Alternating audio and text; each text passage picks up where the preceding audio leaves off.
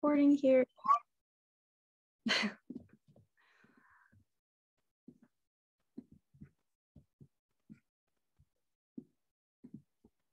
Awesome. So good evening, everyone, and welcome to our Integrated Crop Livestock Systems Virtual Field Day. My name is Emily, and I am the Engagement Coordinator with Farm Folk City Folk. And I recognize quite a few of the names on this call, so thank you for continuing to attend these online events.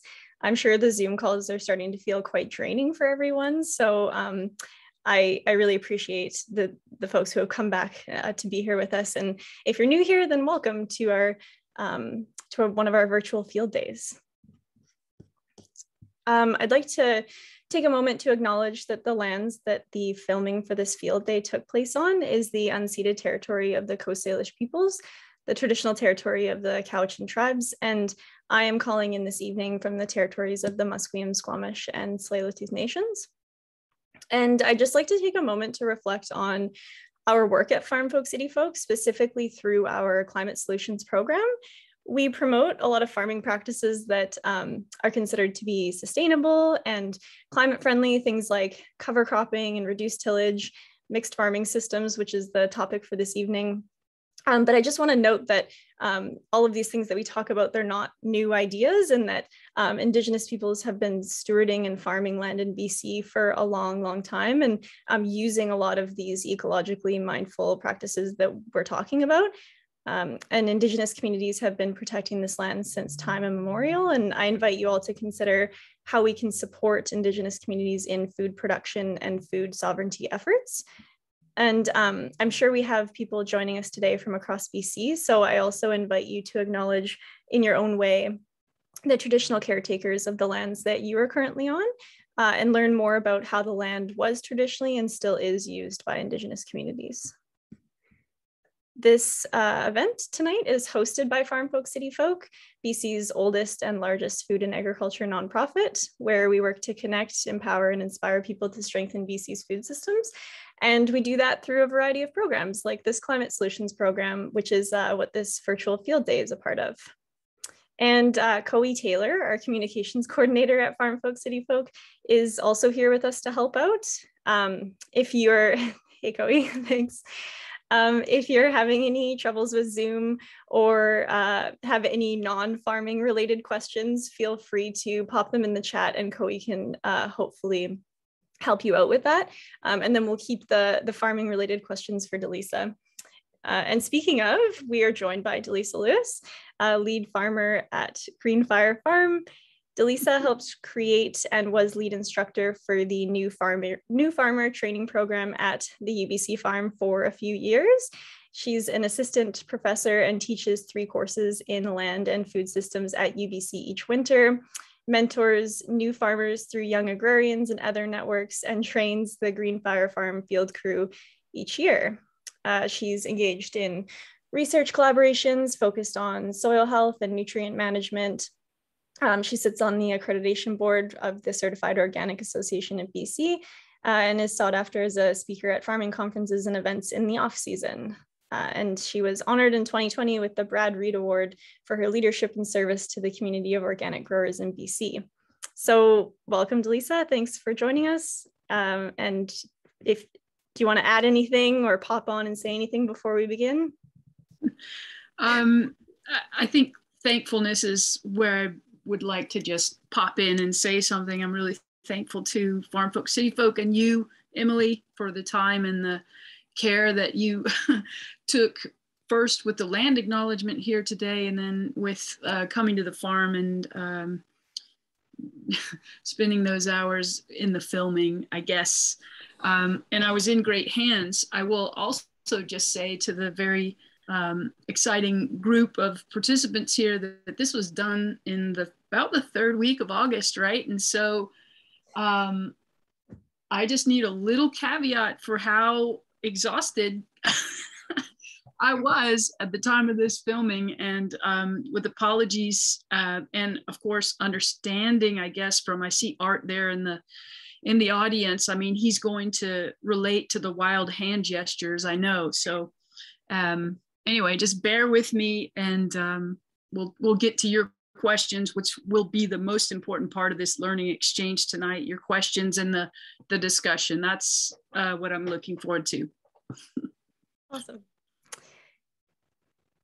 Okay, I'm just going to, so hopefully everybody is on speaker mode. If you missed that part of it, it would be great if you could click view in the top right corner and just throw your Zoom onto speaker mode. It's just going to help everybody see the video more clearly. So I'm going to throw this on, and then, sorry, I'm just talking to myself as I do it. There we go. Okay. So everybody should be able to see the first part of the video where it says integrated crop livestock systems, virtual field day. And if you don't see that, please let us know ASAP and we can try and figure it out for you. The pre-recorded farm tour is about 45 minutes long. We aren't going to show it all at once. We're going to be kind of showing it in sections and then taking breaks for Q&A. Because we aren't gathering on the farm, we wanted to give everyone on the call a chance to see some of the farm and have like a visual of some of the things we're going to be discussing this evening. So I've tried to keep each portion short and have more time for questions and discussion. As Delisa said, that's going to be kind of the most important part. So, but broadly, the footage will go over an introduction to the farm, sort of how they got started in their vegetable production, and then sort of the evolution of the livestock management, and then how those two are integrated on the farm. And then lastly, there's just going to be a little bit of reflection on challenges and plans for the future. So yeah, so I guess with that, I will play the first part of the video for you all.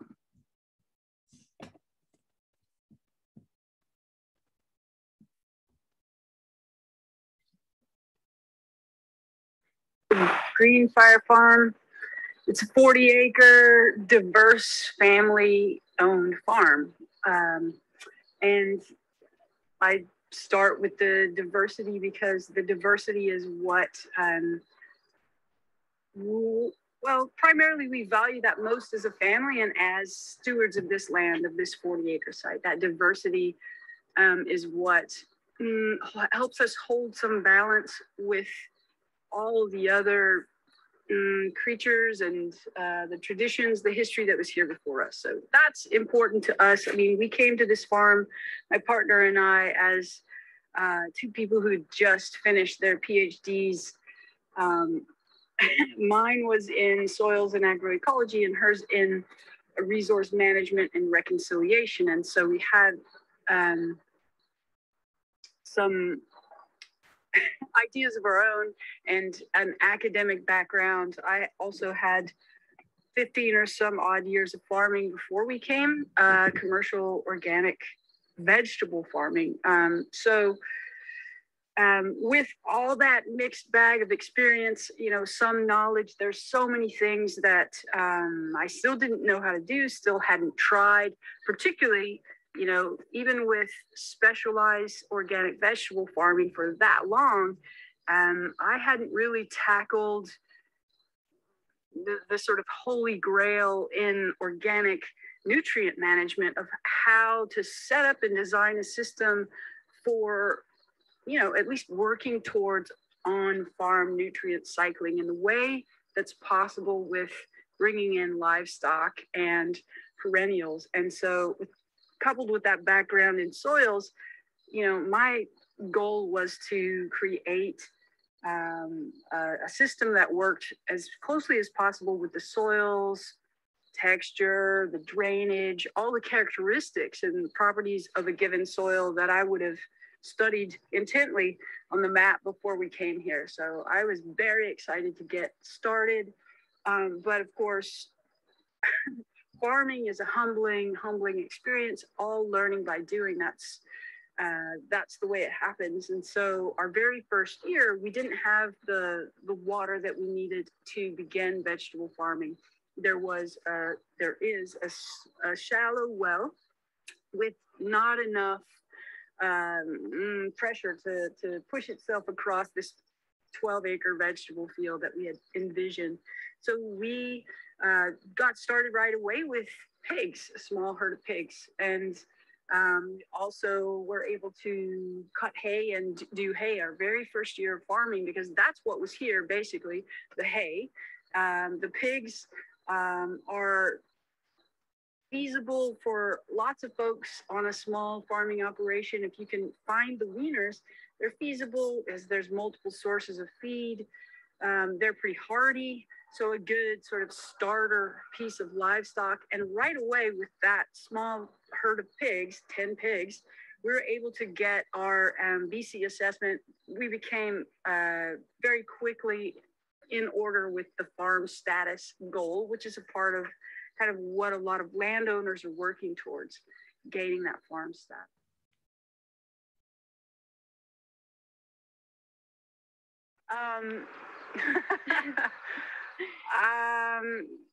Like for this year, really, truly the key challenges is the water and the heat together, like limited water and excessive heat. And so if we were just doing, you know, without the livestock, without the perennials, just with the crops, just with the vegetable crops, I feel like our systems, you know, I'll say this first, most of our farm water, most of the water from the irrigation pond does go into the vegetables. We make that decision because the vegetables drive the cash flow of the farm and feed so many people. The vegetables really are what we have to feed the people of Vancouver Island. The livestock is at a scale that is a match with our limited knowledge and skills, and with the limited water resources and infrastructure that it takes to build over time. I'll say that this piece about diversity and adapting to the climate, a diverse farming system is necessarily knowledge intensive. And so each piece of that puzzle, you need to be so ready to adapt, or in other words, change, literally within, you know, ideally you've prevented your crisis, your crop loss, your livestock loss by designing a system that is a good match for, let's say, a worst case scenario. What is the 10-year? What is the 50-year? And, you know, doing a little bit of that homework, you can learn about the climate normals, so to speak, over a 30-year period.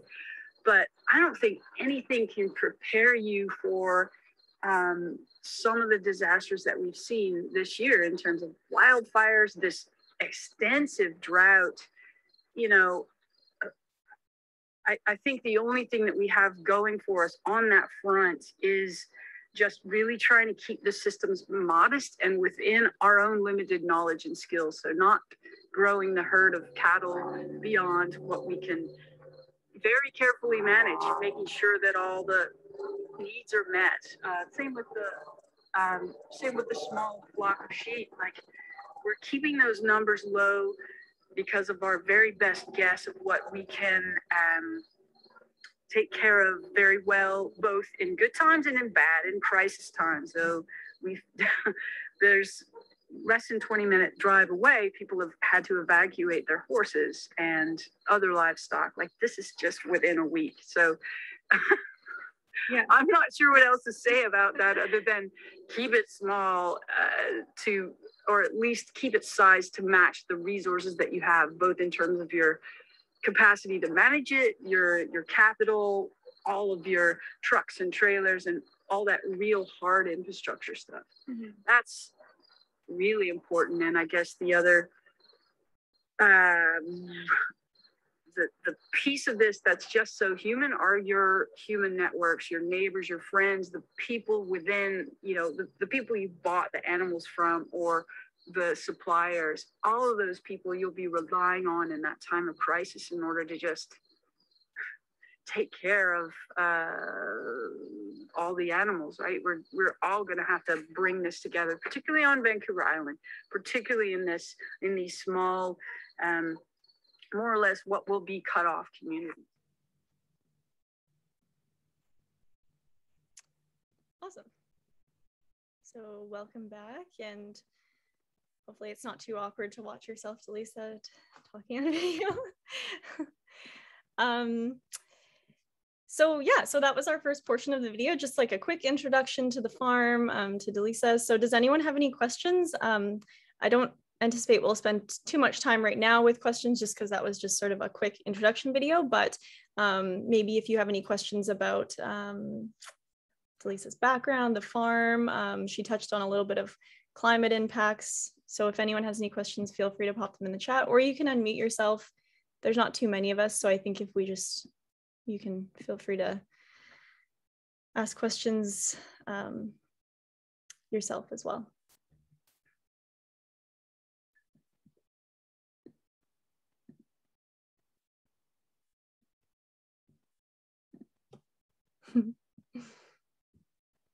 Maybe, if you don't mind, I just have a quick question, because I think you and I talked about this, but it didn't make it in the recording. So how did you end up on Vancouver Island? Like, why did you choose Vancouver Island for a specific reason, or how did you end up there? I think that pops us right back to the last point I was making in terms of your human network. It was a very personal decision that had to do with our household, where we were able to manage co-parenting and raising the two girls that we have, in large part. But on the other hand, Vancouver Island and the Cowichan Valley in particular was a good choice for us in terms of cost relative to other choices in the Lower Mainland and around. You know, we're able to be right in the center between the two urban marketplaces of Vancouver Island in this location. And I was certainly really attracted to the idea of the warm land, perhaps less so this year after the heat domes 1, 2, and 3, but the warm land sounded like a good idea back in 2014. Nice. I'll give it just another second. Does anyone have any questions that they want to quickly ask before we move on to the next video?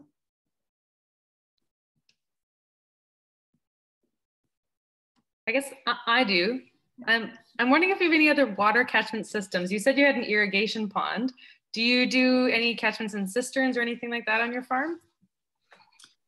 We don't, partly because the amount of water that we need is quite large for the vegetables. I think we've discussed some, you know, and off of the roofs of the barns, that sort of thing. We've certainly discussed it. There are definitely, every winter we think about it, but now we're into year 7. We haven't done it yet. I see someone in the audience who has some carpentry skills that we've discussed this with specifically. So who knows, you know, it is something that we'd like to do. And as the water becomes more and more scarce, every available resource is important. It's just one that we haven't gotten around to yet. I think the one that we've discussed this year that hadn't been on the table before is actually trying to catch the wash water from our wash pack shed. That, you know, in this year, the level of drought we saw this year, it seemed like, wow, even that water would be a really good resource to have, that kind of gray water. So I applaud all those who have every possible option of water catchment at their disposal already. But like many farm infrastructure projects, it takes time to get all of those ducks in a row, so to speak. Great question, though. Thank you. Thank you.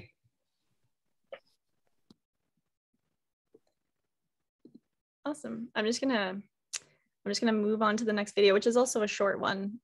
So there we go. Okay.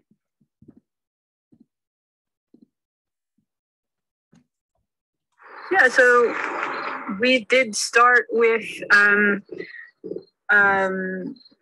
a canvas that included a hay production. And so in our first year, we did 1,100 bales of hay as our big initial crop. And we brought in 10 weaner piglets from another Vancouver Island source and raised them here on the farm. And we began the process of building the irrigation pond and the infrastructure surrounding that irrigation pond, meaning the pumps and all of the irrigation pieces that that drive the system for the vegetables. So we also started work in that first year on a 12-acre perimeter deer fence around the vegetable crop. And so used as best we could what was here and adapted it a bit. I mean, you can see that, well, this fence looked quite different when it was a horse farm. I simply took some of the wood posts, lifted them up, and then rolled the wire along the outside. And so, yes, 12 acres later, there's quite the deer fence, and it's served us well. We're kind of standing against this wooded ridge. There's definitely been windstorms, a little bit of repairs here and there, but we're into year 7 with this deer fence, and fingers crossed that it serves us for another 7 or 21 or something like this. But no fence goes without repairs and maintenance. So we try to do that in the fall and winter months. Into year 2, we did start with the irrigation pond and beginning with the vegetables. Started with 2 farmers markets, small CSA, and a little bit of wholesale markets. And each year after that, sort of did our best to grow all those marketing outlets.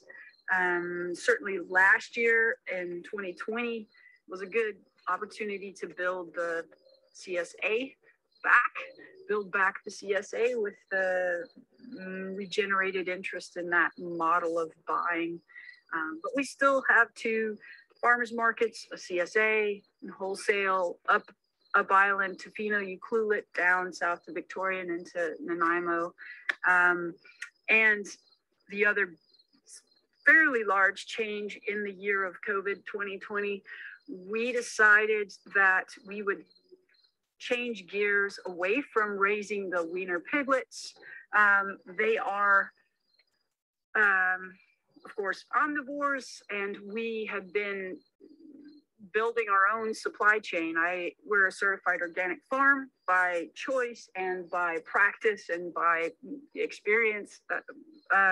So I sourced the certified organic grain for these pigs from Chilliwack, freight companies into Nanaimo, picked it up with my truck and trailer. Anyway, it was a big undertaking that I knew would be very, very difficult, if not impossible, during COVID. So we made a pivot, not just to a larger CSA, but to an all herbivore livestock farm. So we have a few horses for our teenage daughter, gets her outside.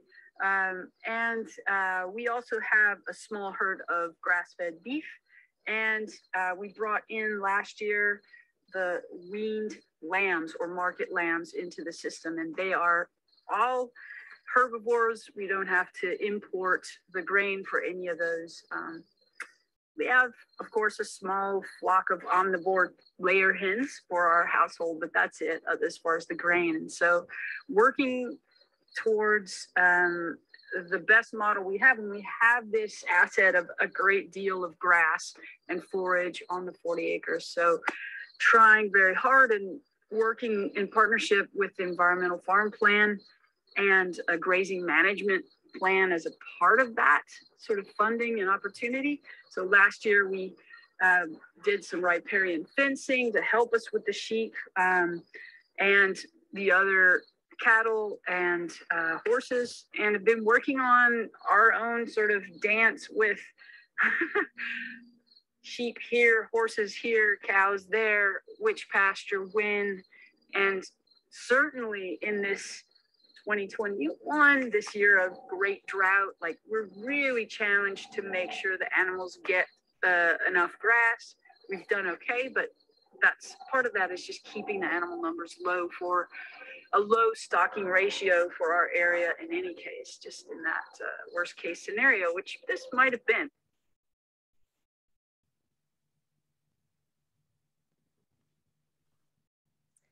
Hey, okay, welcome back. Yeah, so I can see actually some questions have been asked in the chat, which is awesome. And thanks to Lisa for answering those as we go. Does anyone have any questions for right now?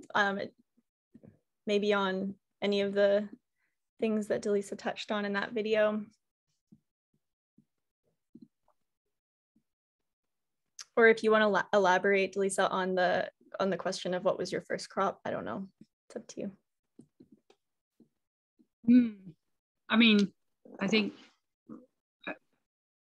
I'd love to hear a question, but I have a sense that a lot of this audience already knows the story, which is great.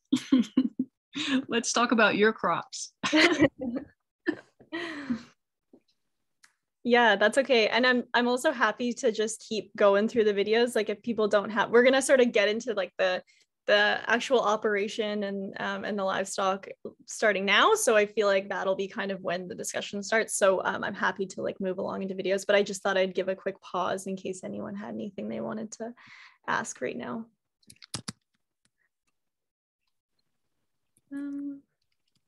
Yeah, so someone's asking if the livestock are cycled through the veg areas at all.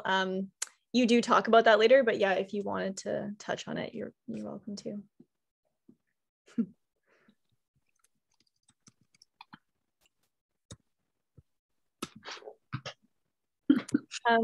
How's that? That's great. I was gonna say you briefly touched on fencing, and actually we did have a question come through in our registration from someone who wanted your thoughts on whether or what your thoughts are on electric versus permanent fencing, and perhaps if you have a preference, if you use both, and if so, in what ways. So maybe you could touch on that right now. Yeah, happy to talk about that. And especially, I mean, you just saw the sort of on the video, the background perimeter fencing, the deer fencing in that vegetable field is what I would call permanent fencing. The farm came with the infrastructure of perimeter fencing and some cross fencing. And so in answer to that question, I would say it's a both and. So we use that backdrop of the permanent fencing. And in addition, the riparian management plan funding that we got allowed us to add more permanent fencing in areas where we really don't want to see the livestock just bolting down into the waterways, which they have done and they can do.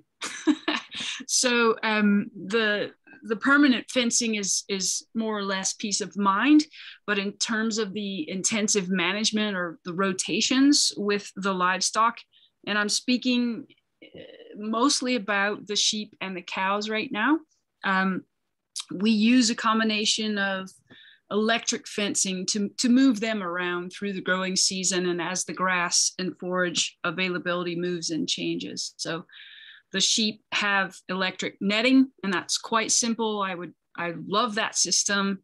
And we have many of these nets that we're able to move around. They're relatively simple to manage. The cows and the pigs, we used a system of electric rope fencing. And again, the perimeter of their area, their pasture grazing area, is permanent fencing. Inside that area, we use the smaller areas of movable electric fencing. And I wouldn't want to manage the livestock without that both and of the permanent and the electric fencing. It definitely gives peace of mind. This week, for example, we've had several of neighbors' livestock bolt onto our farm. We had a herd of horses here. When I had about 300 pounds of carrots I was washing on the table, a gang of wild horses came barreling down the driveway. It's just this time of year when people are, the grass is limited, but it's there. If an animal is fenced out of something they can see or smell and they want to get somewhere else, they will. So I guess that's enough said there. Thanks. John has his hand up. Yeah. John, do you want to unmute yourself? And hi, Delisa. I had a question for you. Could you talk a little bit more about your decision process from going from pork to sheep? You talked about the off-island grain and shifting to having herbivores and on-site and closing that feed loop. Was that the precipitating sort of factor in that decision, or was there other either like human resource management or land impact factors that influenced that decision? Yeah, there were enough of those other pieces that you're aware of, Erin, that land impact. I'm not sure. I wouldn't say that the pigs required any more human resources than the sheep, aside from that a little bit crazy making process of going out and getting the grains. So that's something that I don't have to do with the sheep at all. And I think just in general that those two things together, the impacts of the pigs, they're wonderful pioneers out in areas where the land can really take their impacts. I'm going to use a word that maybe not all will understand here. They're wallowing, the wallowing of the pigs. Yeah, lots of syllables, John. Deep holes are just difficult to avoid, regardless of, I think, how intensively you rotate them. If you're on a particular soil type, we have a limited amount of soil areas that are drained enough to sort of handle the pigs out on pasture at certain times of the year. And, I would say that although we switched to a heritage breed that could take a good deal of sun, the large blacks, the heritage large blacks were an improvement for us over the landrace pigs, the white pigs that were getting sunburned out in the field. The heat for the pigs is a big factor. And so we saw that they did a lot better. They were a lot more comfortable if we were able to keep them in areas that were quite shaded. And I would say that we just sort of ran out of areas, Erin, that were just best suited for those pigs. In addition to the grain. Yeah. Woo. Good question. Thank you so much for asking. Thank you. Thanks. Okay, I'm going to move right along here to the next video.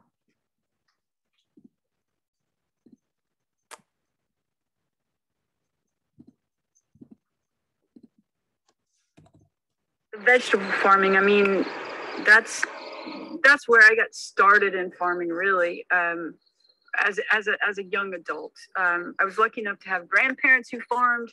They had mixed farms, and mostly with livestock and a kind of a 2-acre home garden. But for me as a young adult, I learned certified organic farming in intensive vegetable systems in Central Coast, California. And so very different markets, very different realities, but it's been very interesting for me over the past couple of decades to see that march of limited water and intensified systems and intensified challenges sort of work its way north here towards British Columbia. We're facing a lot of the same issues. And, the notion of rain-fed vegetable cropping is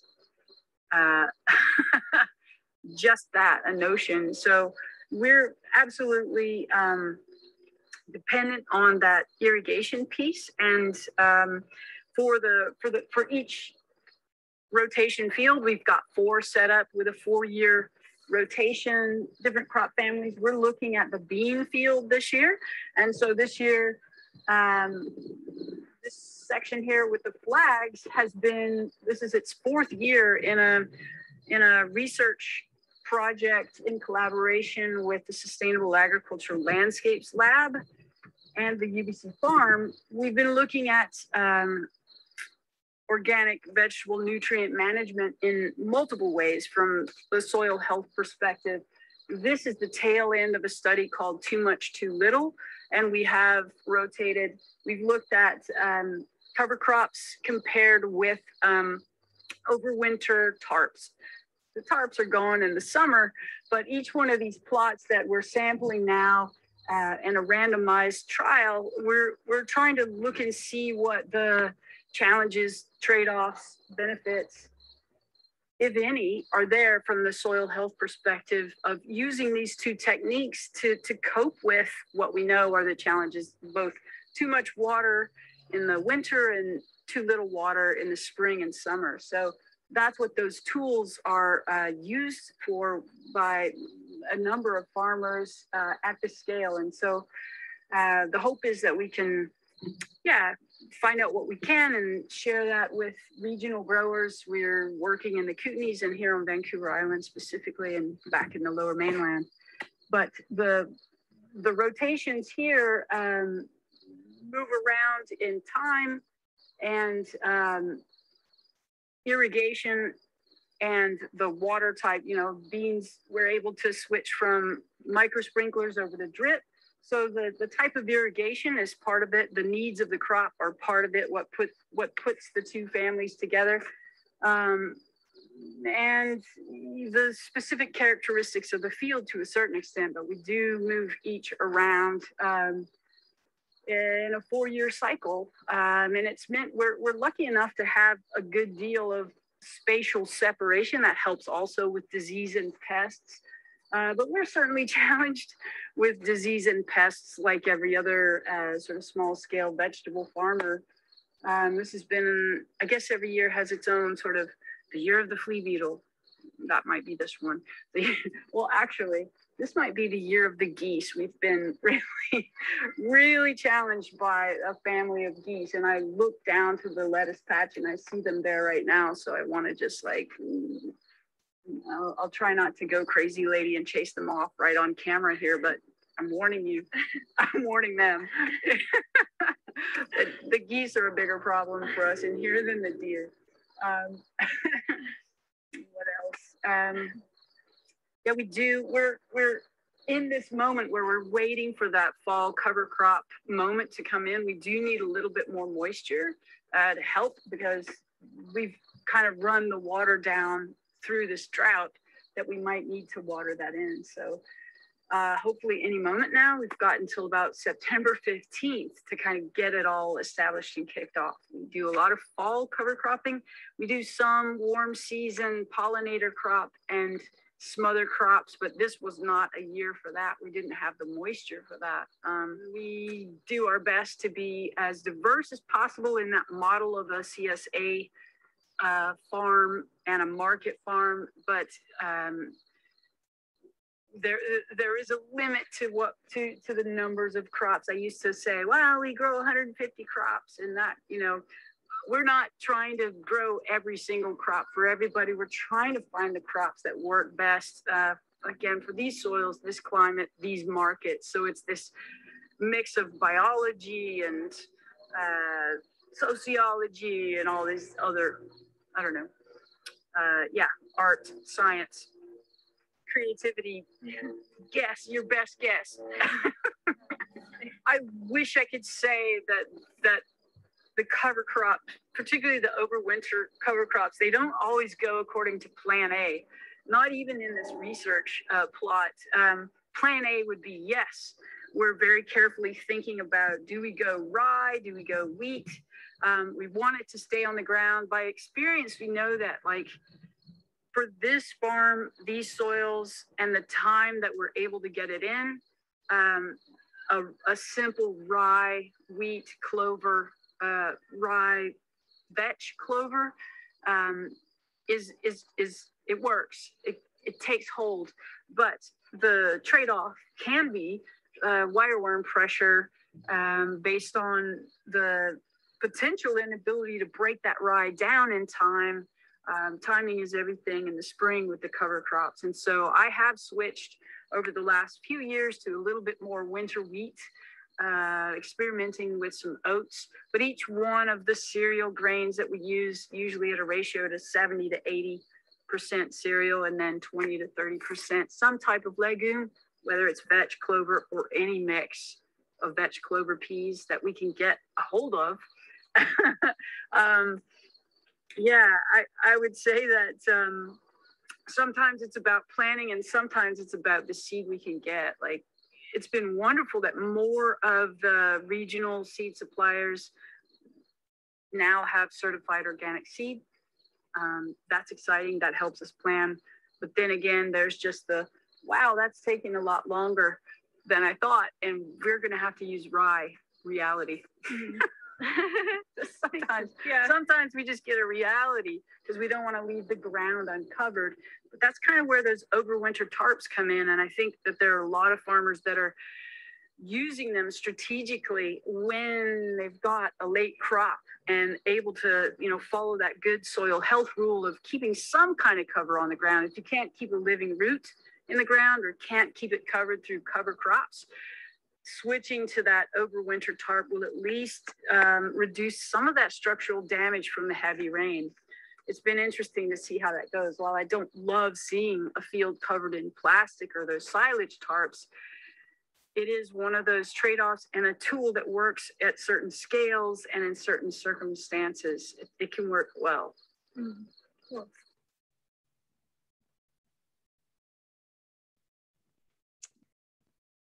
Okay. Awesome. I see some questions in the chat. Does anyone have any questions at this point?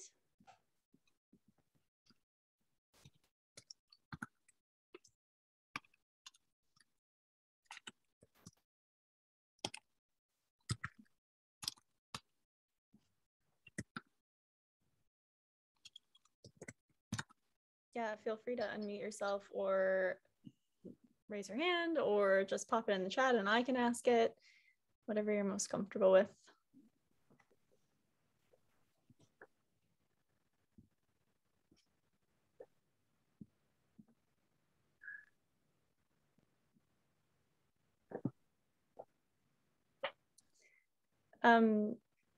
Lisa, one of the questions that came in sort of in the registration, and I can see someone is asking about your soil type.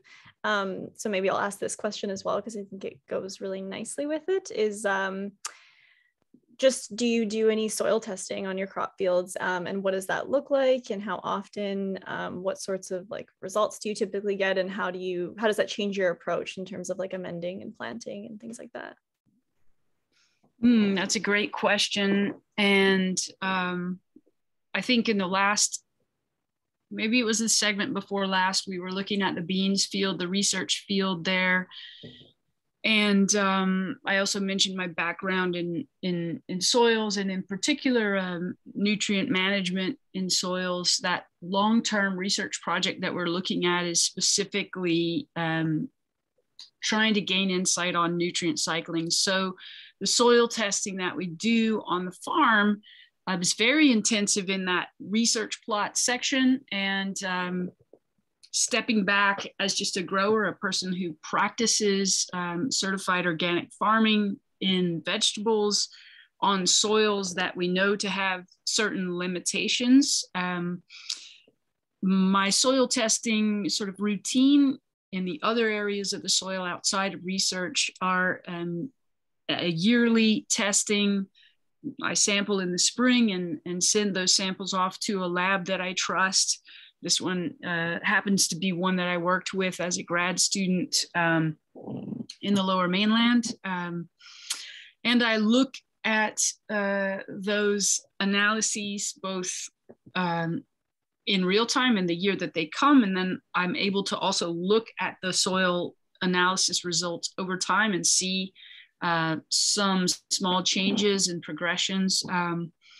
Our soils are very, for the cultivated annual vegetables, the main amendments that I have made in response to those soil test results have been to add lime.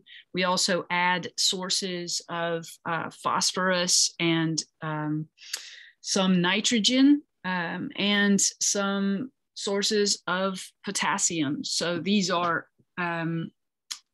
inputs that fit within an organically managed system.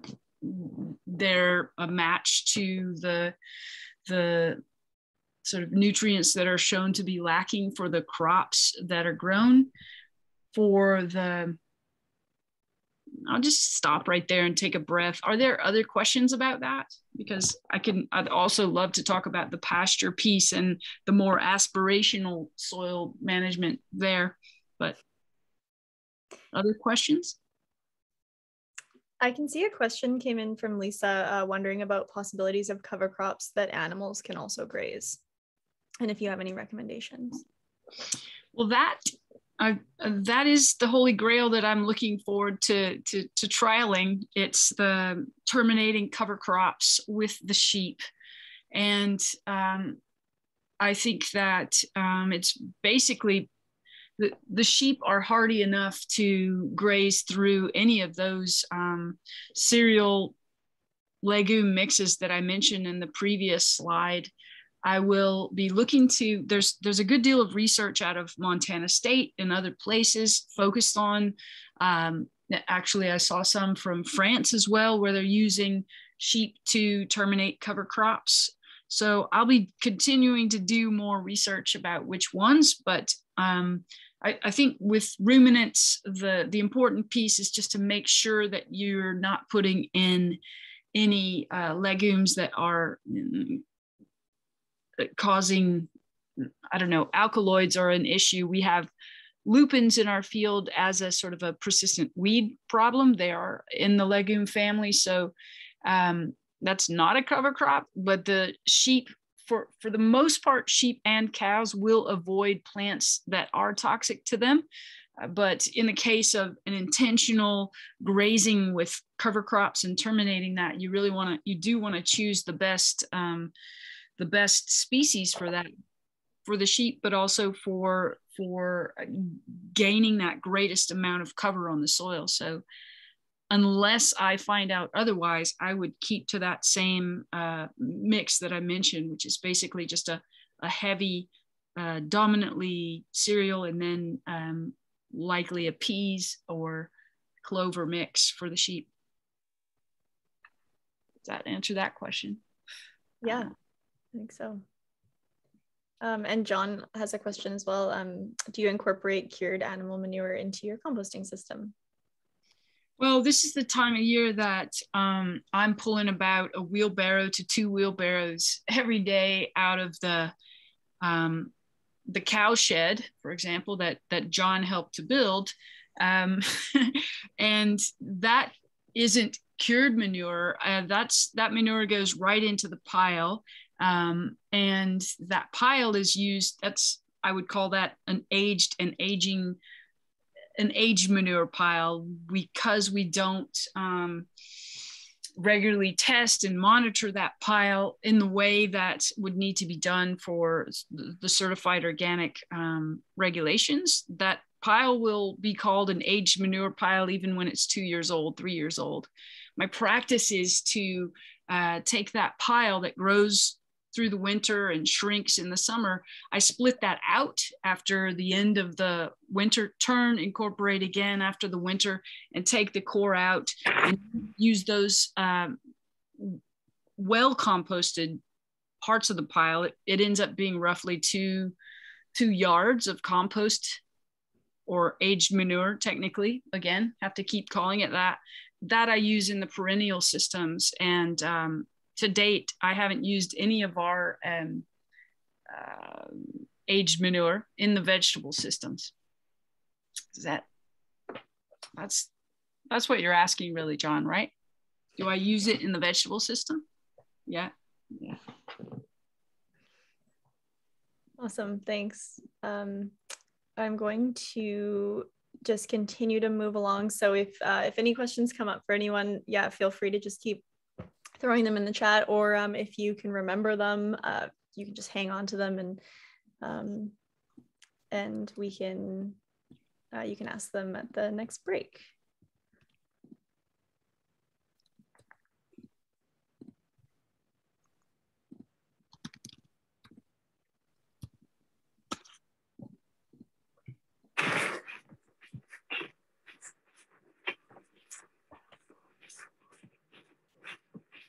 Okay, so that's still on, okay? Yeah, so cheap. Guys.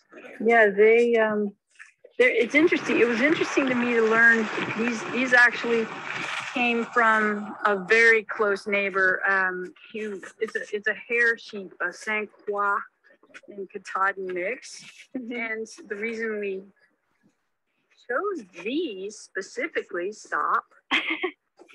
is again, we just started last year, very green. So in searching for the best breed of livestock, you're looking for something that's a match for your site, but also, again, it kind of goes back to your experience. And you know, these are a hair sheep. They're known to be less troublesome with parasites, and you know, just some of the challenges that really can you kind of get people who raise sheep. But the other thing is just simplified system, because we're not dealing with the wool plus the meat. We're just selling the meat. We're just raising them there. And we also went even more simple and sort of requesting. We learned from raising the pigs that the males get bigger faster. So these are all males. We try to get all males from the flock, and it also allows you to make a simpler system in terms of your fencing. In terms of going to chew on your cover. Oh, that's okay.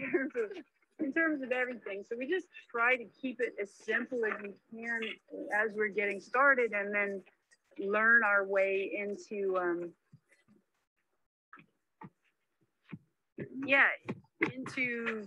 the animals themselves. Like I guess the example I would say with the small herd of cows that we have, we were able to find 4 yearling cows from a certified organic farm just south of us in this valley.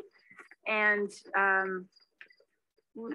with that, we struck a relationship with the farmer. You know, they were very good about mentoring us in setting the systems up. They were also very good about helping us with the sort of inevitable first-year questions.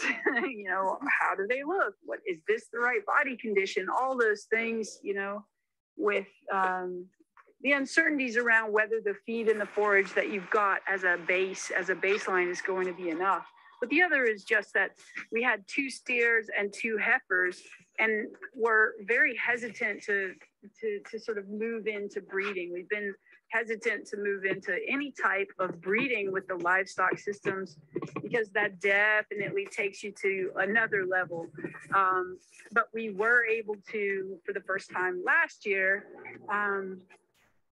source a rentable. So we did have our first on-farm calf this March, which was very exciting. It was a healthy birth, and we got some experience with bottle feeding, because it was a first-time mom, and it took her about 3 days to sort of catch up and decide, well, oh, this is actually a good idea. Oh, right. So it was a little bit nerve-wracking those first few days, but everything worked out fine. Healthy baby, healthy mom. And again, you're just, as we're learning our way into each one of these systems with all herbivores around the farm, we're very careful not to take on that breeding aspect. But it is something that the selection of the breed, just like with the vegetables, I mean, I spend so much time building relationship with the seed suppliers and with specific cultivars that will work in our slots on the vegetables. The same energy and focus has to be spent on the livestock with respect to the right breed for your, you know, with sheep, how wet's the soil, how wet's the grass. That's where a lot of the diseases and other issues come in. And so we did put a lot of thought into that choice. The relationships are so important with all the animals. And so at this point, we have 2 companion boarded horses. And so the horses are cost neutral. And that's quite a good thing. The horses rotate in the pastures, but specific pastures. We do sort of keep the horses on one side of the farm and the cows and the sheep on the other, the ruminant side and the non-ruminant side. But yeah, part of that has to do with the organic certification and just the different needs of the horses through the seasons. You know, we're lucky to have this extensive sheep netting, and you know, I think it depends on the season. Like right now we're standing in some grass. Looks like they're finding a little bit of green down in this tall. This is the hay that we didn't cut. This is a rough edge, but it's a shaded edge that's the best we can give them at this time. Again, heat dome 1, 2, 3, we're not able to irrigate this part of the farm. So I would say we rotate them where we move their mobile shed, probably it's once a week. It can be 3 days. It depends on how wet it is, what the conditions are. But on average, we're moving that once a week. And we're opening up a new section of grass for them once a week, something like this. So this sheep net is quite easy to use and open. And if we were, I guess I would say that one of the lessons from the mentors who sold us the cows to begin with, they're rotating them every day, or at least opening up a new section every day, and that managed intensive grazing.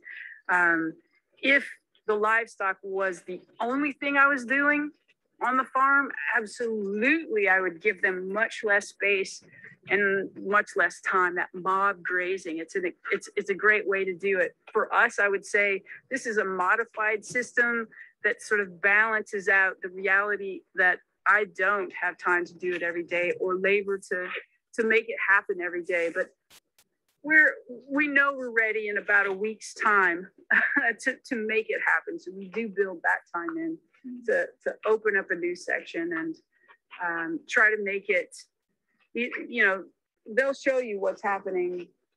You can see what's happening on the ground. It's quite stark in the spring, this difference between the green and the grazed. Making sure you're starting with something quite healthy is really key. That's really key. That's been the thing that's helped us, because otherwise, you know, again, this is the part of the farm that's quite a bit less intensive. Doesn't get, I'm out here once a day, maybe more in the summer, but not much more than once in a day. I'm checking the water. I'm making sure they're in and comfortable, and you know that they're safe. But they don't need much of me as long as they've got a big area, shade, water, feed, and each other, right? But yeah. Rosie will tell me about it if something else is up. Rosie's gonna tell me.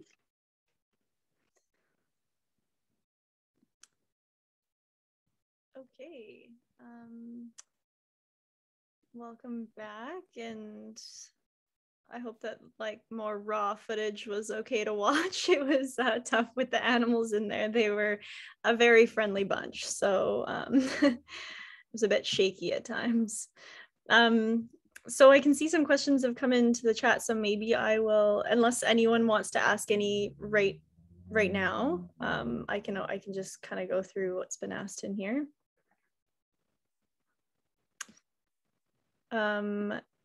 Teresa was asking if you'd be able to share who your soil testing lab is. Pacific Soil Analysis in Richmond. And Lisa was wondering, are you following different species after each other, like cows followed by birds after a certain number of days to help control parasites, eggs, and such? Any rules of thumb?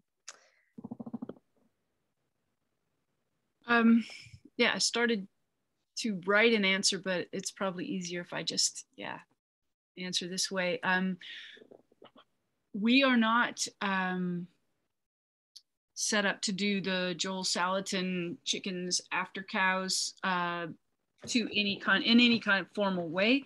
Our very small flock of sort of household chickens is what we sometimes call radically free ranged. And so whether it's the horses or the cows that are in the near pasture system or the sheep, so at many times of the year we have animals that are close to the chickens, and the chickens definitely will get after the manure piles and enjoy it very much. But because of the raptor pressure on our farm, we have not set up systems to put the chickens out in the fields where there's really not enough. We have a good riparian zone and a strong stand of Doug firs. Even with that, our free range chickens sometimes are victims of the raptors, the eagles and the hawks. We actually lost one just a couple of weeks ago. The shoulder seasons are terrible for the chickens. So no, we haven't done that, and it's a great system. It just requires more infrastructure, more built infrastructure, and more shelters in pastures. I can recommend a person who happens to be one of the participants here. I believe his name is John Rosinski. He's been a big part of helping us build the mobile sheep shelters and other shelters for the cows. Just a shout out to John right now, because he is your, what do we call him? A farm pinter. Thank you, John. Awesome. Thanks. And I think also you elaborate on that a little bit more in the next video as well. And we talk more about the integration aspect of it. Rod is asking, is there a limit on the number of sheep or cows that farmers are allowed to have on their land in BC? And then there's a secondary question. I'll let you answer that one first, and then we can go to the next one. I don't have the most accurate answer for that one, and I'm wondering if Art is still on the call and can recall anything. I don't believe there is. Art, are you still around? Yeah, the only limits would be in the interior where you've got rangeland and you're allowed so many animal unit months to graze. But if it's private land, it's kind of, maybe it's up to your organic certifier or your SPCA certifier or whatever. But yeah. Thank you, Art. I mean, it does need to be in line with the animal units with the amount of land, but I think we know from some challenged manure management in the Fraser Valley that those aren't always a perfect match. So I think it's largely a voluntary system. I'm not certain, although regulations are said to be coming in very specifically tied to nutrient management and nutrient management planning. Any other thoughts on that, Art? Yeah, well, definitely there's the lower mainland, the North Okanagan, and then there's everybody else. And all the intensive livestock down there has resulted in way too much manure and too much phosphorus, too much nitrogen. Operation like yours is a long way from that. It's got more to do with the carrying capacity and for feed and costs and so on. Thank you. Thanks, Art. I should say too, as we go through these questions, like if anyone else has input or has like the answer to something or experience, like feel free to weigh in as well. The secondary question to that was, is there a government website that specifies the limits and or the required facilities by law to have on the farm based on the size of farmers' herds? So looking for resources, it looks like, if anyone knows of any. I would say that if you're looking on the websites and web pages where the environmental farm plan literature is, we filed a grazing management plan. The guidelines and rules of thumbs are there, and with the nutrient management branch of the Ministry of Agriculture, it's likely that there will be linked pages there to this. Somewhere between grazing management and nutrient management, I think you'll find what you're looking for, Rod, and thank you so much for the questions. Thanks. And then Sarah has a question. How long do you raise your sheep? How old are they when you get them? So we have 2 years with the sheep, and it's very interesting to me how similar their growth cycle is to the pigs if you're buying them as weaned animals. So we buy them in late March, early April, and slaughter in late September. And that was true for the pigs as well. Thanks. There's a question here from Natasha about if you integrate your livestock in your food plant growing areas. I know you sort of get into that into the next video, so maybe we could hold off on that question, but I do see it. I just want to acknowledge that I do see it, Natasha, but maybe we'll hold off on that one until after the next video. And Julia's wondering, with your electric netting fence, do you use solar? And if so, what kind of system, or is it hardwired in? The farm came with some solar panel battery chargers. They worked okay for the horses with a very low voltage at large area and a simple setup.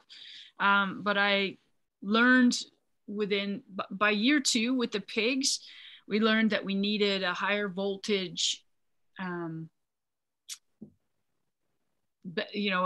a stronger system that was more mobile than the sort of single large pasture solar panel chargers.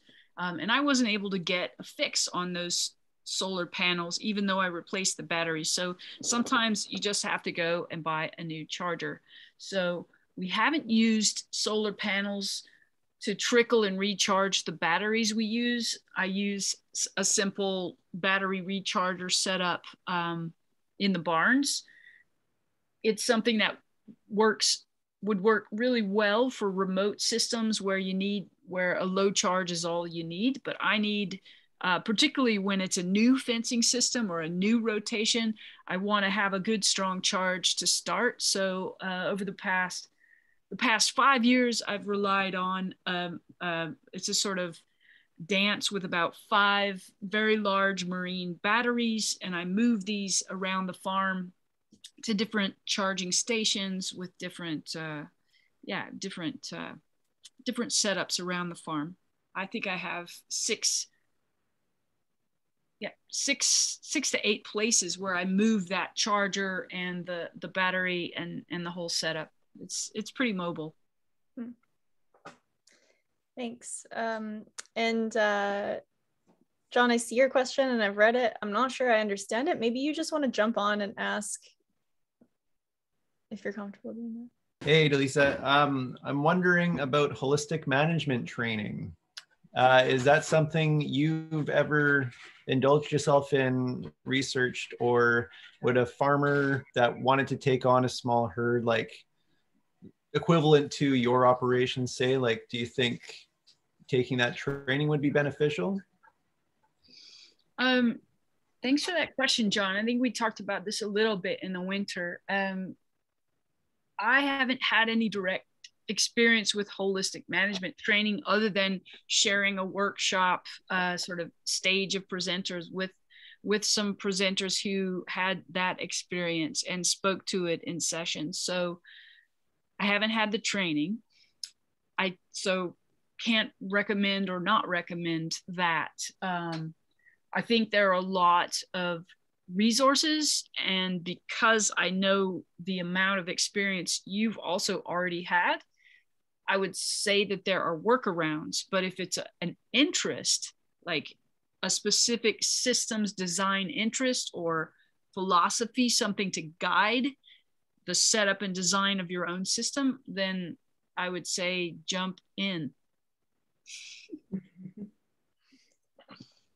Thanks. Yeah, and I see a comment here from Sarah. Thanks for mentioning that. Delisa, could I ask a supplementary question to that? Yeah. One of the things that I failed at UBC was to get us to hire an animal integrator.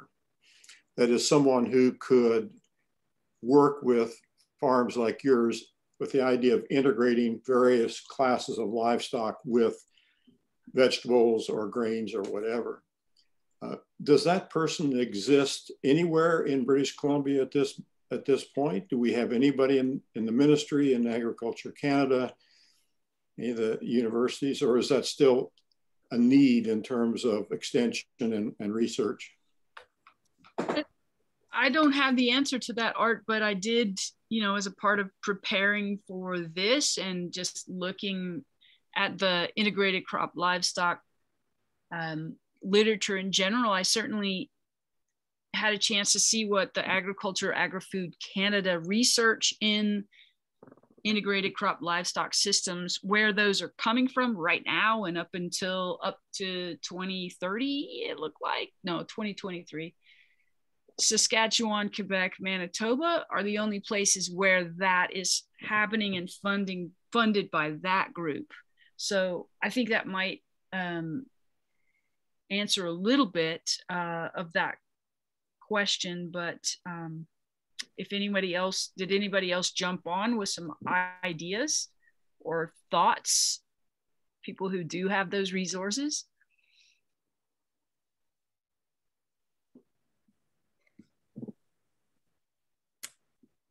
I don't see any, but maybe people could give it a thought, and after, in our next break, if there's maybe some comments, I'll trickle in. So I'm just gonna. I mean, I think we're just piecing it together, Art, with the systems and suppliers. And in our case, for example, it really was about going to the people that we purchased the animals from for that initial mentoring. But for the long term, I do believe that there are so many areas, particularly in the mixed system, that will require some deeper dives in terms of disease pressures, you know, the soil issues, not just the nutrient cycling, but truly looking at the, you know, the physical. We're all very concerned about, I think one of the fears and one of the realities is compaction and other unwanted livestock impacts. And Aaron alluded to that earlier. So these are all great questions, and I would love to see it get more resources. Thanks, farm folks, city folks, for opening up the conversation. Yeah, hopefully we can push government to offer more services. It's definitely lacking. Okay, I'm gonna jump into the next video here. This one is, I think, the longest one, but it's, you know, around 10 minutes, so bear with me.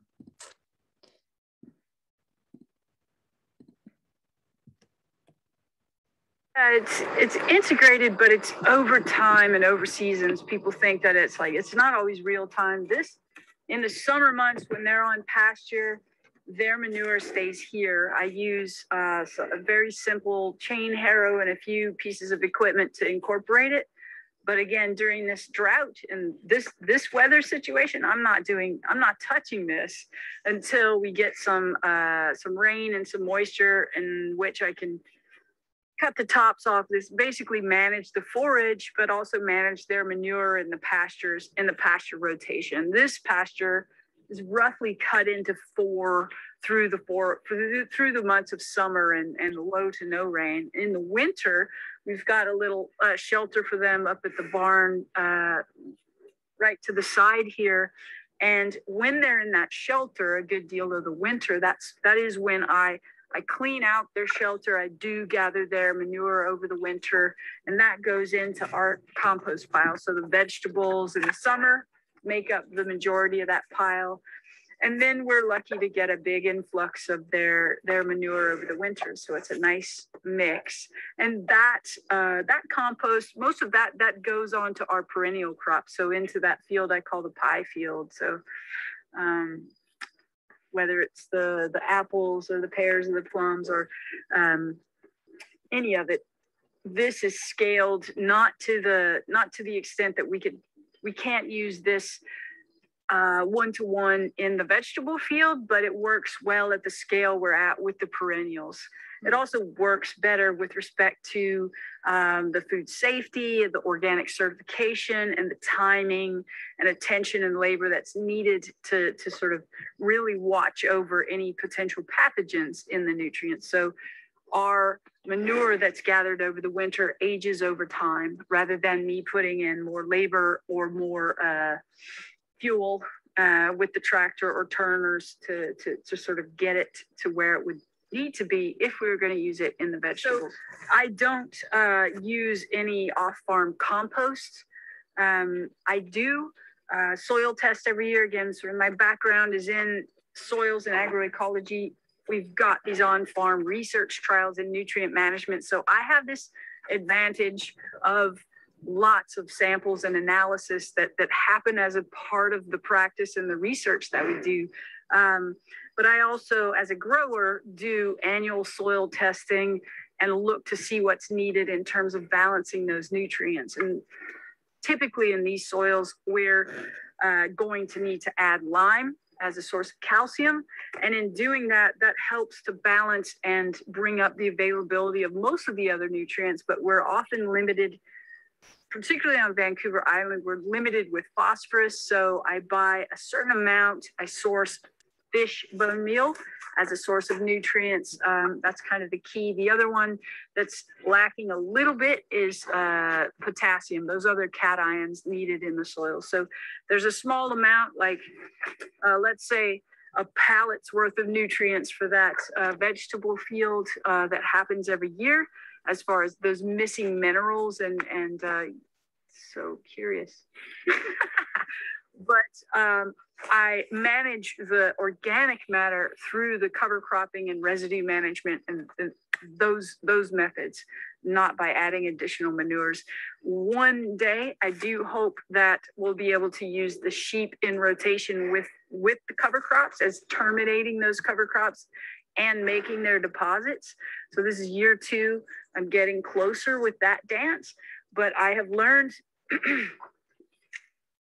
by experimentation, like we did have the pigs in the vegetable field one year, just to the side, and thinking about how to truly integrate the pigs in time. There's been some really good regional research on integrating pigs in real time, but what I learned, again, for a sort of lower management with the diversity of systems, is that, wow, cows, pigs, the impact of the cows and the pigs in that field was enough to teach me right away, oh, lightweight sheep, let's try that. So I'm much more excited at this point, having tested the waters a little bit with the pigs and their interest in getting out of those fences and into those vegetables. The cows, same thing, like just even moving the cows into that vegetable field was a bit more dramatic than I wanted it to be. So sheep with cover crop, and then through time, that's how it'll likely happen in that 12-acre field. And otherwise, the integration is about sort of keeping the nutrients cycling in their own pastures, trying to make sure there's just enough, not too much, and the rotations sort of work for the vegetation that's here. But what a challenging year for that this year. I'm dreaming about being able to get the timing right with terminating cover crops and using the sheep, but it would mean a very strong delay in cropping that area beyond the 120 days and part of that's food safety, like a big part of that's food safety, but we're signaled as a certified organic farm, we have some rules and signals about food safety, but I also know that manure and water and vegetables are, you know, that's just it. So we have hand washing, and we, as a big protocol for food safety, that's rule number one. But the other is just keep the manure source out and away from the irrigation, out and away from those vegetables that you're going to be picking in real time. So we have quite a spatial separation from manure on the ground and any kind of growing vegetables, that kind of thing. This is, we're a long way from having that salad bar chickens eating after the cows and that sort of thing. That requires another level of infrastructure and systems, and really a different place with different raptor or no raptor pressure, let's say.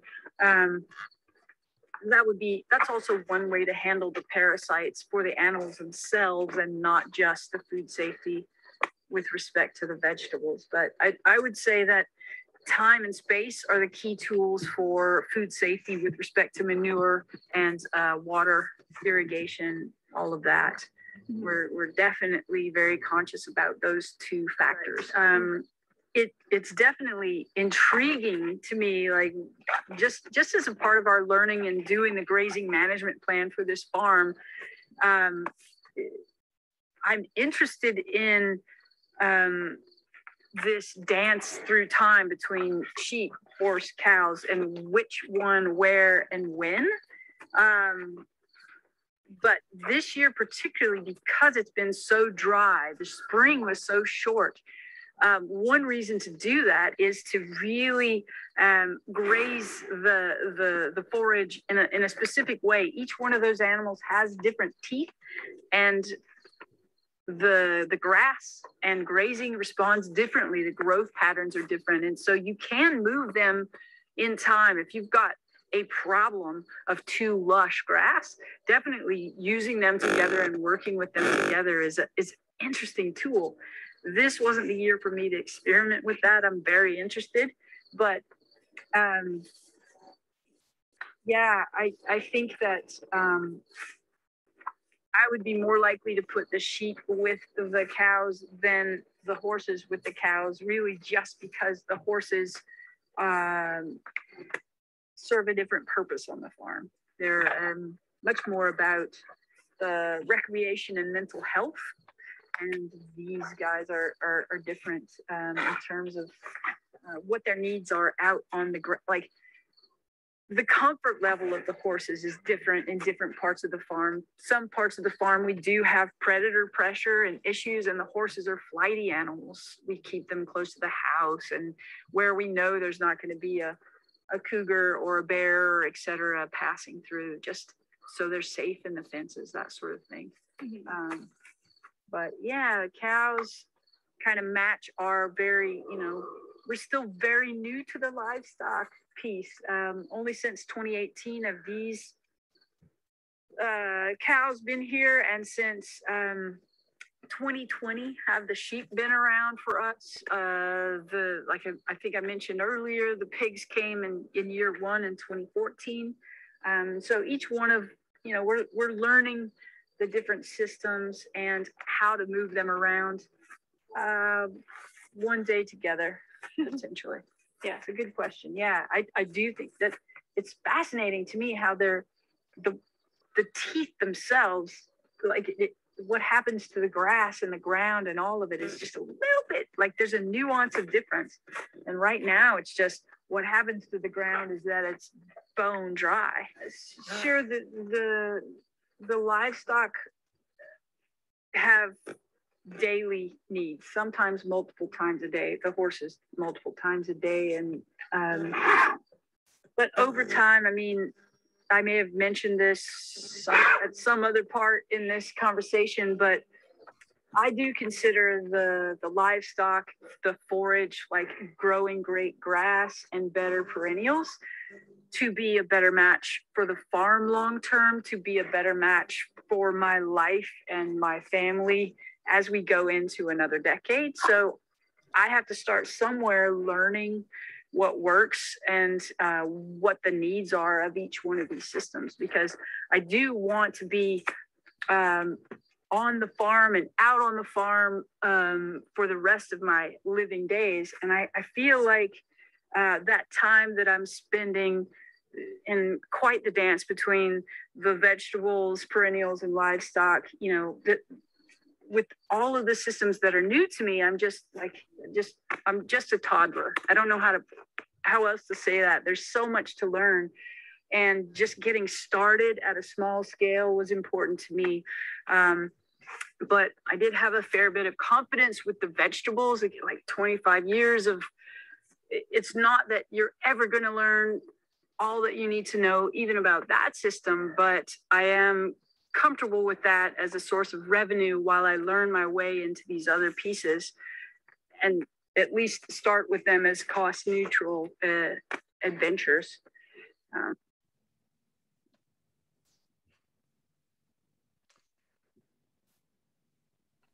Okay. Thanks for, that was sort of the longer of the videos. But that kind of like broadly wraps up the integration of the livestock and the crops. I know that there's probably, you know, so much more that could be touched on rather than just a 10-minute video. But does anyone have any questions, or does anyone want Delisa to go more in depth about anything that was brought up during the video? It could be from that clip or just like the entirety of it all. Feel free to jump on or write a question in the chat. If there is no question, I think the one that was just asked by Lisa Helm kind of opens up a really important part of this. And, you know, I don't know, people are surely getting tired. And I would just say, any of you who have resources within your networks or know people who are doing some of this integration, have some resources, please speak up and share some of that with us. Whether it's a question or just something to share, that would be great.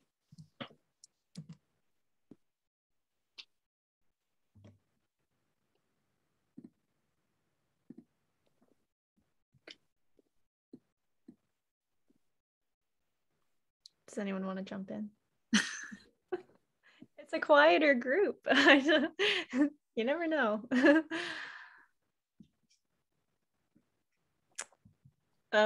One of the things that we talked about, but again, I had to cut it just because of like the length of all of the footage, was just around food waste. Like you touched on it a little bit, and I think I had asked, like, how much do the animals help with food waste? And yeah, like, is there, maybe just you could touch on that a little bit. Sure. I mean, I think that that term food waste on a farm with livestock it's maybe not even the best term, but you mean like food that we didn't sell. Yeah, exactly. That would have gone into the compost, but could first go into the livestock. And that maybe is one of the better forms of integration. Certainly with the pigs, we got so much joy with, you know, where I could be very unhappy with a large zucchini or a cucumber that escaped. The pigs were able to turn that experience around for us and make it joyful. And I was similarly really happy to find out that the cows can tackle a large zucchini, and they do so with a great deal of happiness. So we do really feed the cattle a good deal of crop residue or market leftovers. They love the carrot tops that I've had to chop off that are too large to pack, that kind of thing. So it's been great, particularly in this season, to be able to get greens and vegetables additional nutrients into the livestock that are out in the vegetable field, because it does pick up the value of their manure, and that picks up the value of the whole system and cycling. Thanks.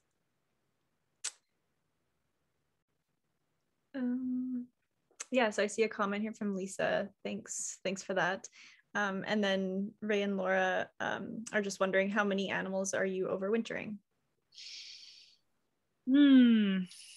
Well, we have 3, 6, and 13. 3, 6, and 13 counting the chickens. So yeah, sheep are gone. They're in the freezer. And yeah, down to 3 cows and 3 horses, plus the small flock of chickens right now. Considering reducing the cows by 1 for this overwinter, and just go right on down to the cow calf, because we had such a limited harvest of hay this year with the drought, but that's still to be determined. Thanks. Does anyone, I can see a question just came in. Are you a permanent bed system for veg, no till, reduced till at all? Careful tillage. I really do try to reduce the tillage, but part of that is also just having enough area to, we do have crop successions, but we're not so intensive that I have to go back within the same sort of rotation field and retill or replant. For the most part, each crop gets 1 bed for 1 year, 1 growing season. And yeah, with the background in soils, I definitely pay attention to that soil moisture, its ability. It's probably the biggest message I get when I go out to the tillage, do some tillage, regardless of how itchy I am to get things going. I have a lot of different ways of testing that before we drive the heavy-ish medium-sized tractor out onto the field. But yeah, we definitely use tillage in the vegetables and permanent beds in the perennials. I have a question. Well, it's not, I don't really have a fully formed question, but I'm just wondering if you can talk a little bit more about the financials. You said cost neutral for you a couple of times. So is that like input costs to meat sold, or is that, I guess, is someone wanting to dip toes into animals, of just the fear of the overall financial pressure of like capital costs, and how that sort of comparative where you started out with pigs to moving to the different animals? Yeah, what is the financials of that been like? Yeah, great question, Erin. And I think I mentioned that the sheep and the pigs are on they're on a really similar cycle. And so as far as cash flow, which is important, that's almost the same cycle. That's 20 weeks-ish, same cycle as the vegetables. But the difference with the vegetables is, you might have a 6 to 8 week delay for some of those long-standing crops, but the pigs and the sheep, you put the initial money in for building, neither one of those need extensive infrastructure, but some. So you need some amount of infrastructure that will carry over year to year. I'll just say my investments were on the order under $1,000 for pigs. In year 2, I spent a little bit more than that on the sheep for a mobile shelter and infrastructure, but under $1,000 for the pigs. But the pigs themselves, I knew that I wanted to size up enough to be able to get, basically I want the extended friends and family who buy the pigs out of a 10 pig flock, I want to be able to make enough money to get paid for any of my labor or any labor I have to pay somebody else that's working for me. In addition to the cost of the feed, in addition to the cost of the slaughter and cut and wrap. And so we're able to do that with the pigs. And that's what I mean by cost neutral. But some years are better than others. And in some years, we only made enough to, I would say my payment came in the form of pork if we went under that number of 10, 15, 10 to 15 was a sweet spot in terms of the numbers of pigs. We started with the number 10 on the sheep, just trying to think that that would work the same, but the sheep are much smaller than the pigs. And so I'd say for the sheep, we're only getting paid in meat so far. We haven't made enough to get paid for all the labor plus the meat yet. I think the numbers need to be higher simply because the sheep are so light, right? One whole sheep is equivalent to 1/2 side of our pigs, if that helps with that. But then the sheep, you don't have the cost of the certified organic feed every month. I would buy a mega tote of that. And so the sheep first cost early in the season, it's just like buying seeds. You buy those weaner sheep or the weaned sheep and have your basic infrastructure. And there's not a whole lot of other cost until it comes time for the licensed slaughter. The cows are on a totally different timeline. That is very slow money, but very much lower labor and other input costs as well. So that, the diversity that we've been talking about on theme here, like having more than one livestock system, it's also that thing of managing your finances where the vegetables, you're used to this really fast turnaround, relatively fast turnaround with some cash flow. The pigs and the sheep are a little bit slower, but still somewhat in line. You're getting that payment by the end of the season. The cows could be year 2, could be year 3, or more in the case of a heifer that you're working with a cow-calf system like that. And so very slow return, but very much less intense labor and management complexity I see with the cows compared to the others that are happening in that one season. Does that answer your question? Thanks for it. Awesome. Thanks for all the great questions. I see a couple more. I'm just going to move into, because we just have one more video to show, and I just want to make sure that we are able to show it. And so maybe I'll do that now, and then we can just save like the rest of the time for any last questions.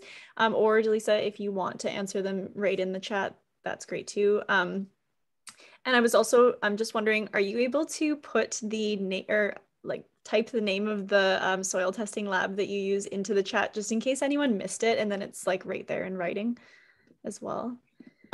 And I will just get the next video going.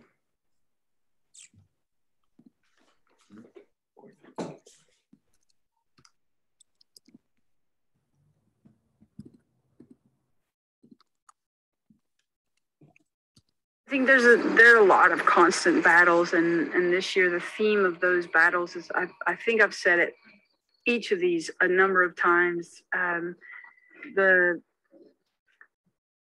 limited water for all of the systems, for all that we want to keep alive on the farm, including ourselves during the, gosh, just Saturday's harvest, we had a power outage and all of our water systems are tied to having power, electric power. So the water went down in the house, but the water went down in the irrigation. And let me tell you, my stomach just sinks if we've had so much stress with respect to the irrigation working when we need it to work. And it's something that really do need to carefully consider the limits of water in whatever systems, whether you're trying to do integrated crop livestock or just vegetables or just livestock, any of it completely hinges on that living water system. The other, of course, you touched on it with your question of time and how do you get downtime, but that's about, you know, whether you call it labor or human resources or whatever it is, that piece of, you know, learning not to stretch yourself or your family or your friends or your resources sort of beyond what they need to be, like really understanding what those limits are. Can you ever understand that? That's difficult, but it is a part of, like, the gift of farming is this gift of learning into yourself, learning into others, learning into your community,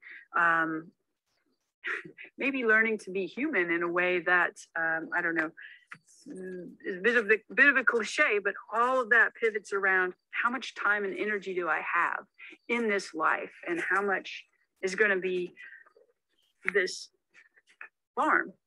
Are you a part of that system, or is that system running over you? It can be both. It can feel like both at certain times of the year. Absolutely. Mm-hmm. So that's water, time, energy. Those are pretty big.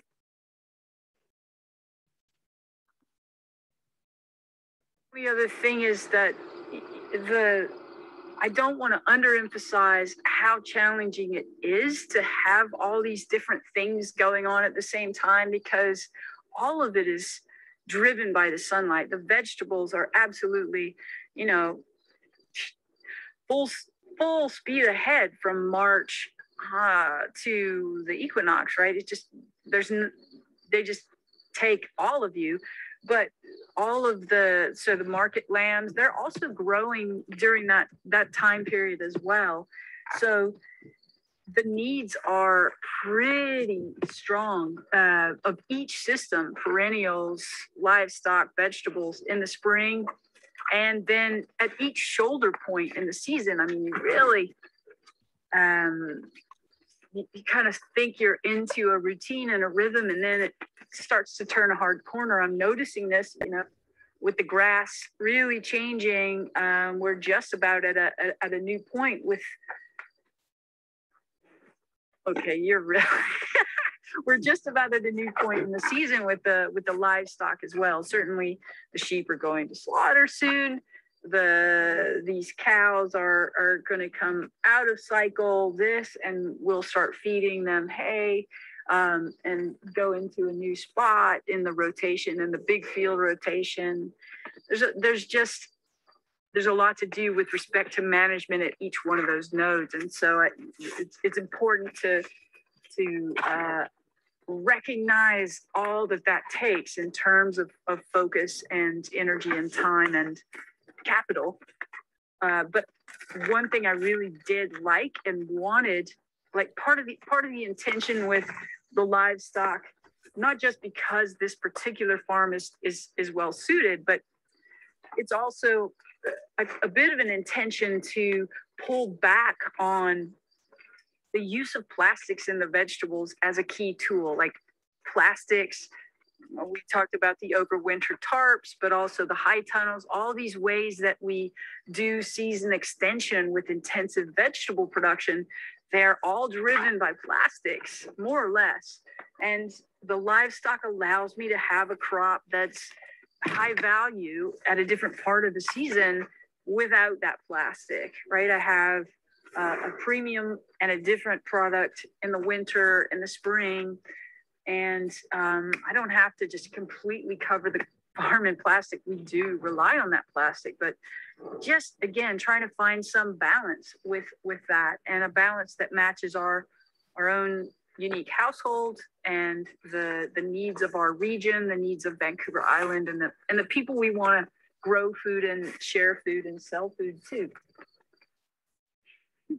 This is our 7th year and in my 25th year as a farmer. So we're definitely in a cycle of wanting to reckon with and do some strategic planning based on what's best in terms of the soils, the water, the limited water, our limited time, family needs, all those things. So we do plan to have some serious conversations through the winter months about what that balance will look like over the next 3, 5, 7 years. And, you know, I would say that the idea in my mind when we came was that we would grow the farm through our own life stages. If we're lucky enough to hand it off to our daughters or whatever, a land trust, whatever that is, we want to be able to hand it off in a state that's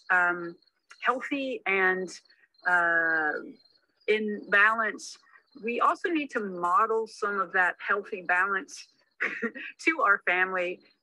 And I would suggest, many other vegetable farmers may agree, that the intensity of vegetable farming, as you move through time in your life, as your family needs change, definitely we're going to at least begin to think about some of the less intensive forms of being here on the farm, which do include the livestock and the perennials. So I do hope that we get to balance in a different way over the next 7 years or decade, and through each stage of our life and generation of the farm. It's meant to change over time. And so I'm excited about that. I don't know exactly what it's going to look like, but I would say that the water and the heat, et cetera, of this year have been real signposts in that direction of, making sure we're working within the bounds of what's here.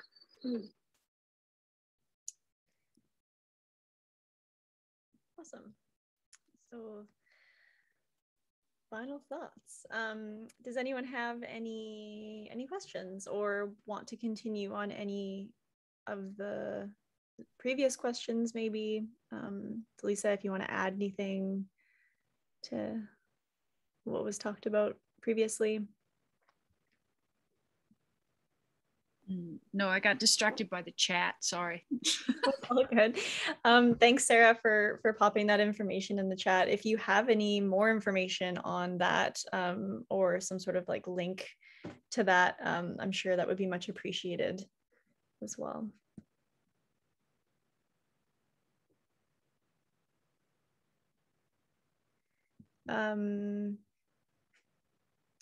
These questions from previously about the percentage of organic matter, have those been answered? Sorry, the chat's been going and I didn't see that one. Percentage organic matter, where's that? Yeah, up top, Sarah asked, what is the percentage of organic matter in your soil? Has it gone up? Do you have to use more inputs or less over the time you've been farming? I don't see the question, but I'm just gonna, I'll copy and paste it back. So it's like right at the bottom again. Okay, thanks. Yeah. But generally speaking, our soils are 8 to 9% organic matter, and we haven't seen it vary much beyond those numbers in the time that we've been here.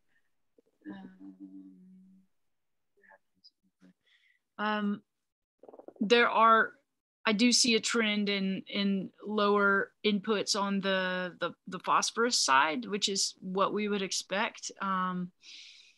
We're kind of keeping up our routine on the calcium or the limestone just to manage the soils that are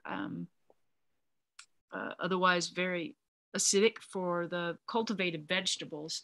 But I haven't tested the soils in the pastures, in the livestock areas, and I believe that the plans are to do that beginning this next spring. So we'll start to monitor what that looks like as well. That is a great question, and as an organic farmer, I mean, that's really, I think, one of the first times I met Art Baumke, who was also my academic supervisor at UBC. I said that from my perspective, the percentage organic matter and how that moves is basically the report card of an organic grower, or especially an organic vegetable grower. So I think it's a great question. Thanks. And I can see here Ray and Laura are asking, what are your marketing channels? Farmers markets, CSA? Yes, both. And the bit of wholesale as well. We wholesale when we can and where we can, and focus that on Vancouver Island. Do you, is one channel like greater than the others, or is everything pretty equal, or what is that? It's moved around a little bit over the last few years. And I think I mentioned in one of the sections, so last year we saw our CSA percentage go up a bit and the wholesale come down a bit. And that's just in response to the increased demand that we've seen under the COVID changes. That's true for this year as well.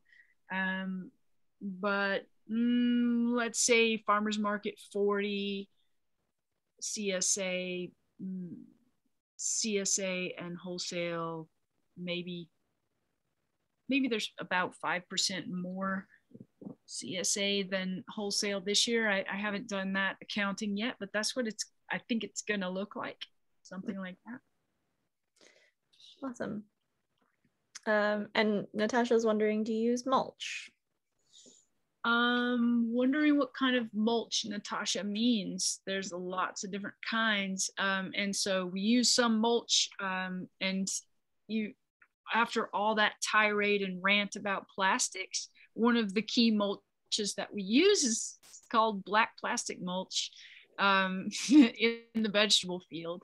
I would like to have a source of some really nice barley straw. I haven't found it yet. I will use that in the perennial systems. We use crop residues to an extent for mulch in the alleys, but not comprehensively. I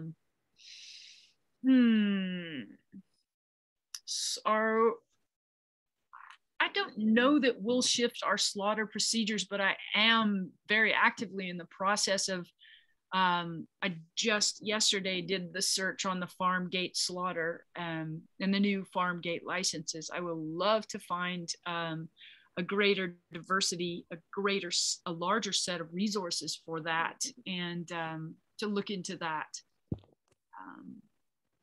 I don't have the knowledge and skills to do the slaughter that we would need to do mulch that adds organic matter. That would be the crop residues. What brand? Okay. I'll type that in. Thanks. Does anyone want to unmute themselves and ask a question? I know there's lots coming into the chat, but as we're sort of slowly wrapping up, I know we have like a few minutes left here, which is a bummer because I feel like this topic, there's so much that we could be talking about, and I'm sure we could go on for another couple of hours, but we will start winding down in a few minutes. So if anyone has any last questions, feel free to unmute yourself and ask away, or put them in the chat. I can ask them.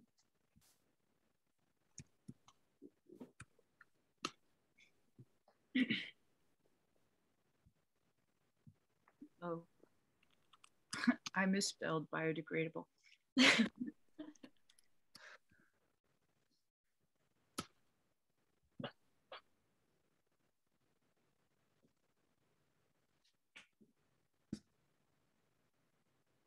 If nobody has any questions, can I just say how great it is to see everyone? Thank you for coming. There you are, Art. It's so great to see you even in the gallery. Hannah and Mel, Sarah's there. Oh my gosh. Hannah and Mel, camera off. I know you're out there. John and Aaron, and I'm sure there's others. But it's great to see you all. I miss you very much.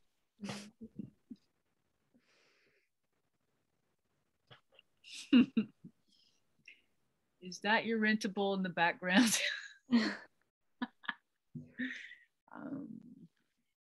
It was both.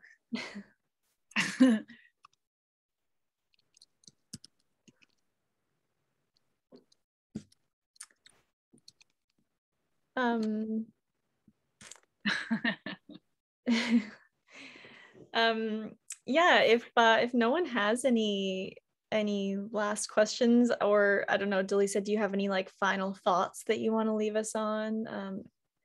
Any sort of like last wisdom to send us? Oh no, my wisdom was tapped when you got there. Are you kidding? I would just love to hear from anyone else. And thanks to all who did ask questions and chimed in and shared. This Zoom platform can be really challenging, but it is exciting to see those faces. Thank you.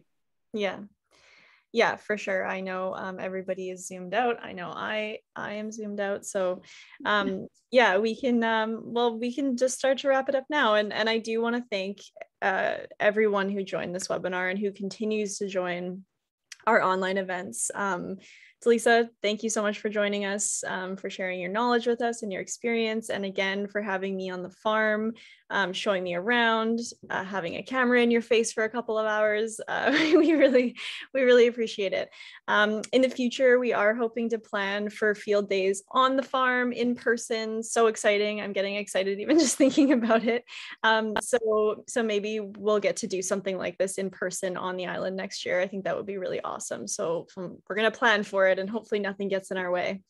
I'm going to be sending out a participant survey. It would be really awesome to get feedback from everyone. It's always great to hear what you liked, what you didn't like, what would be a really great topic for the future. I especially love hearing what topics you guys would like to focus on. It really helps inform, like the farmers that we reach out to show us around the farm and the things that we talk about. So please let us know. And this is all being recorded and it will be uploaded on our website shortly. And then we also have more events coming up. So I will include those links in the follow-up email along with like all of the other stuff I just said. So again, thanks so much to everyone who joined, and I hope you all enjoy the rest of your week and your weekend. Thank you. See ya. Bye, Art.